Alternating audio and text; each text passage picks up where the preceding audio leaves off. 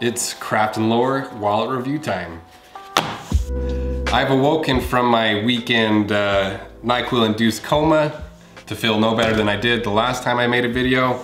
So hopefully I can make it through this video without my voice leaving me. But for the Craft & Lore wallet, the reason I chose Craft & Lore to do for my next wallet review is this wallet is about as rugged, this company is about as rugged and manly and handmade as you get.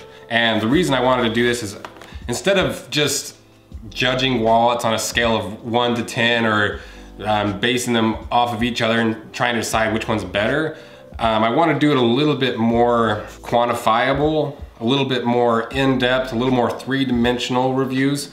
So I want to start establishing kind of a graph to go off of where the y-axis will be low quality to high quality, and then we'll go refined styling all the way to rugged styling.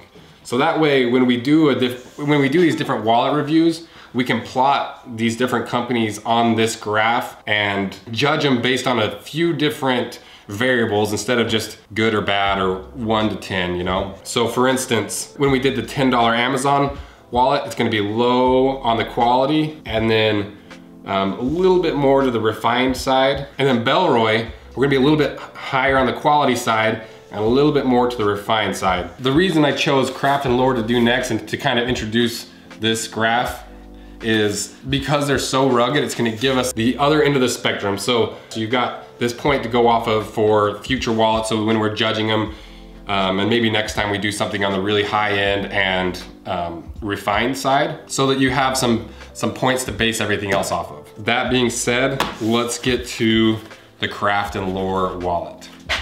And I also need a name for this grid here, so let me know what you guys think we should call it. I was thinking like wallet review graph, but that's pretty boring.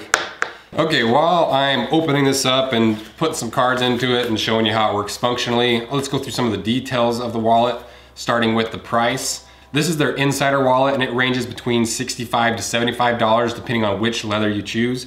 I chose the natural Chromexcel from Horween. I love Chromexcel. We use it in our camera harnesses and I just love it. It's all stitched by hand, which is a better way than machine sewing. It's stronger and these guys guarantee their stitching for life, which is really cool. And this wallet has 4 pockets and on the website it says it holds 12 cards. And a lot of people ask me in the other videos about wallets where I was reviewing the Bellroy wallet and the Amazon wallet, like they're asking me like, why are you reviewing wallets? You should just be like reviewing your own wallets and pushing your own wallets. And a wise man once told me, a candle loses nothing by lighting another candle.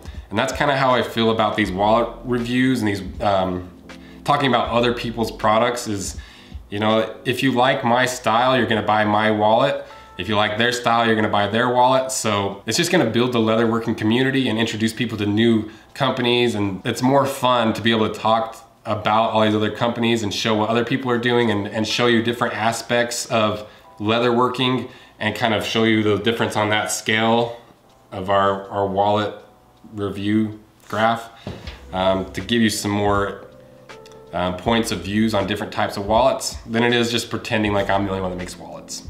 Now that we've kind of looked at the wallet, opened it up, tried some cards in it, let's talk about some of the design features and design choices that might help us grade it on that graph and give you some insight into what type of things we're gonna be looking at moving forward with wallets. The first one is we're gonna look at is burnishing.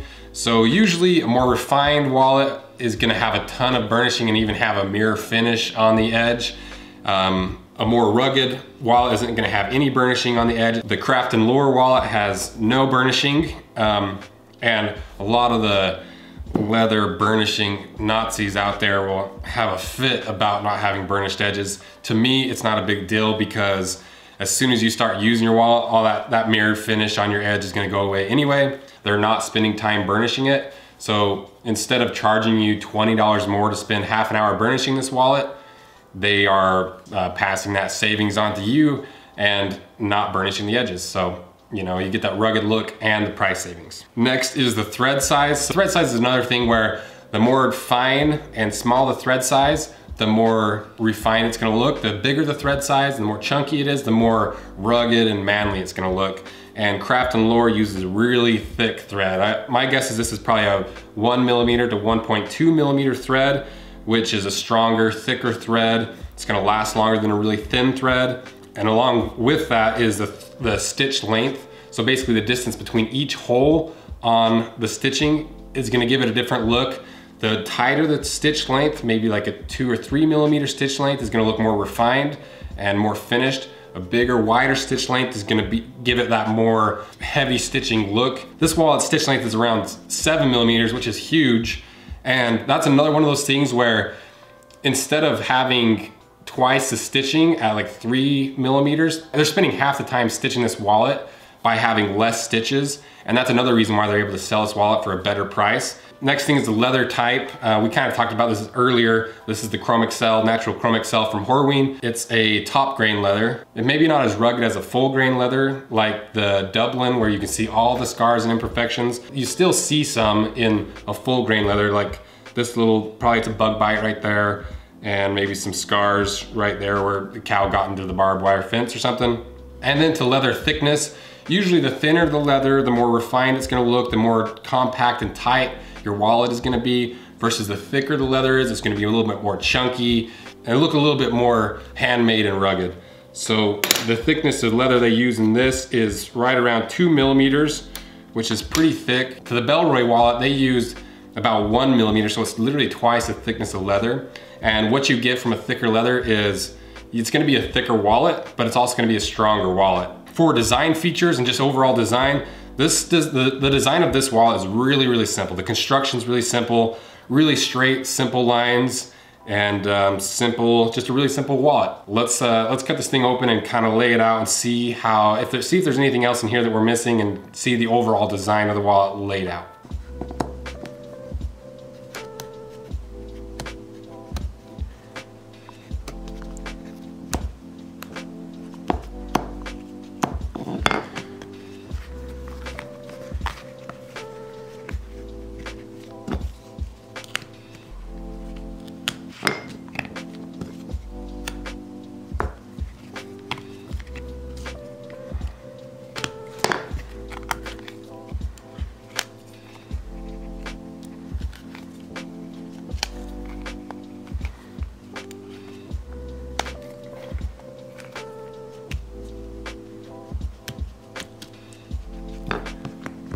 Now that we got it fully torn apart, we can kind of see everything in an exploded view. No surprises really. There's a certain elegance and simplicity, and this is about that, the finest definition of that. I think it's a really great wallet. It would last through a nuclear winter. I'm a big fan of this style of wallet. I like the rugged feel. If I was to give this an official rating or an official place on our scale here, our soon to be named graph, I would put it right about in this area where it's pretty close to the highest quality. You know, they're using Horween leather, wax polyester or wax nylon thread, hand sewn, and maybe not the most rugged, because there's definitely some handmade stuff out there that looks more rugged, maybe not in a positive way. So I'd put it about right in this area. Great wallet, great company, awesome guys. They got some of the best style in the game. Go check out their website and their Instagram. I'll put all their information in the description below. And yeah, consider liking and subscribing, because I would love to keep doing these videos. I think it's so fun. I love seeing other creators and makers like myself and what they're creating, and seeing it really in hand and seeing it in a really in-depth review.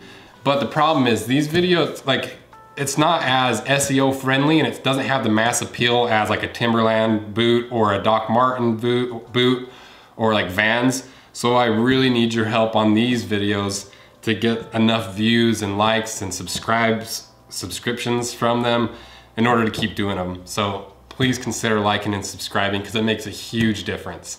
So thank you guys for your support, and we got our first sponsor. How cool is that? Next video is gonna have our very first sponsor. So thank you guys so much, and we're gonna be able to do some cool stuff. And I apologize.